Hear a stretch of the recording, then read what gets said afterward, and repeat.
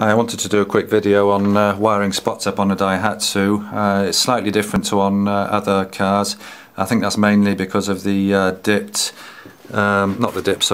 when you put the side lights on and you flick the ignition on, you get a dim bulb in your headlight, and I think that screws up the way most people normally wire spots up.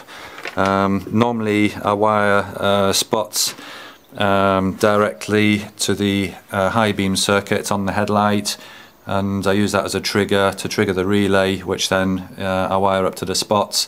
But you can't actually get a positive trigger from this setup doing it that traditional way, and again I think it's because of the dim headlights on side lights.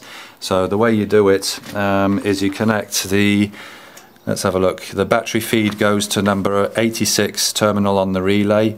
The spots are wired up to terminal 87 on the relay, and then what I did is I don't know if you can see it, I've just quickly tapped into the back of the headlight, and I'm running two wires to the relay. The one that's on the left hand side of the headlight, when you're looking directly at it, goes to terminal 30 on the relay, and the one on the right hand side of the bulb is connected to terminal 85 on the relay. I've just got my relay mounted here with a feed directly from the battery, and that's the positive going to the spotlights.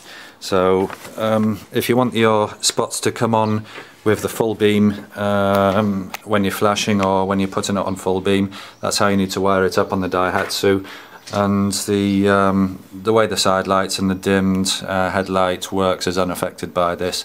I'll do a quick demo to show you how it's supposed to work.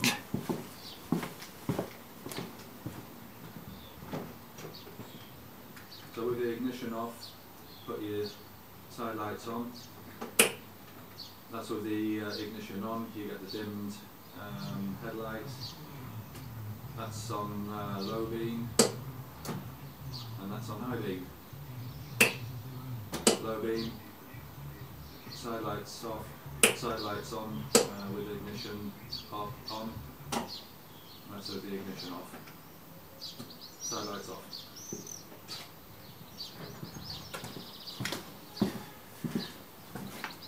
I hope that was useful to anyone wanting to put spotlights on the Daihatsu.